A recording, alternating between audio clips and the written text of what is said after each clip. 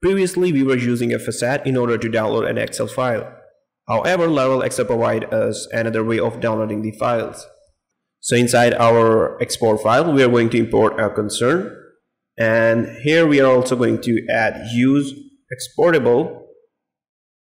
And now what we can do is we can remove the facade from our controller. I will comment this one out. And instead, we are going to return the instance of our export. And now we have the method called download, and we can call that method. And we can pass in multiple arguments. The first one is the simple one, which is the name of the file. So let's add the file name. So we are calling the download method, and we are missing the argument here, users.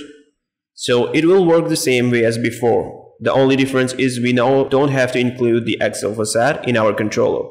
Like I mentioned before, this download method accepts multiple parameters or arguments. The first one is the file name, the second one is about the writer type. So whatever type of file we are trying to export, it can be CSV, XLS, depends on the Excel file.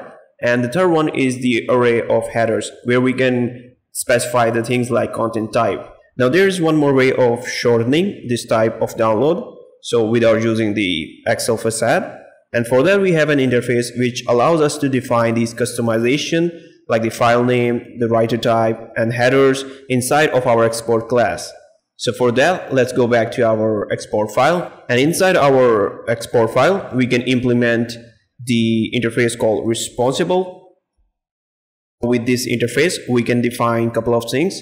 So I'm going to copy from the official documentation, and we can define the file name, writer type, and headers. So the file name is going to be users, and we must define file name in order to use the responsible interface. The other properties are optional, so let me add Excel, and the content type, let's keep that. And now we can go back to our controller, and instead of using the download method, we can simply return our instance of the export file. And that was all about different ways of exporting file.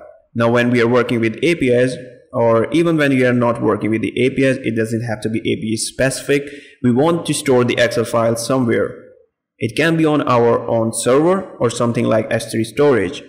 So for this, we have two ways of storing the file. The first one is using the Excel facade. So let's comment this one and undo all the changes.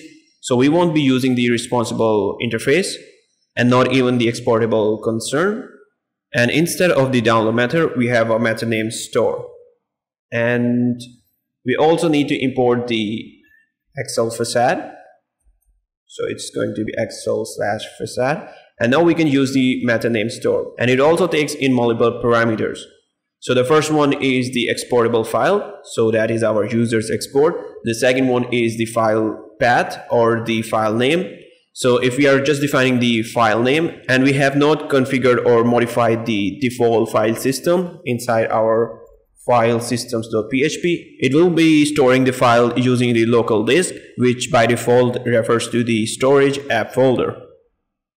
So these two are the required parameters, the rest are optional. The third one is about the disk, so we can specify whichever disk we want to use. It can be S3, public, storage, whichever we have defined in our file system file. And the fourth one is about the writer type, and we can pass in some options as a fifth parameter, so which can be like visibility of the file or the content type. Now let's try it out first. So we'll go back to our browser and /export, and we can see 1, which means the file has been successfully stored.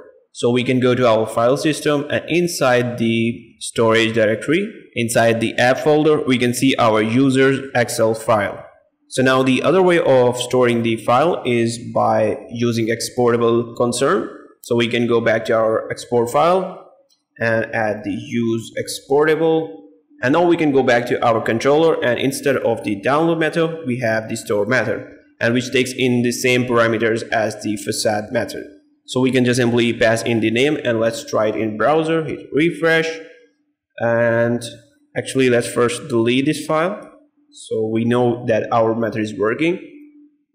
Refresh, go back, and now we can see our user Excel file. So that is about exporting and downloading files. Now let's dive a little bit deeper into customizations of the sheets and having multiple sheets in the Excel file.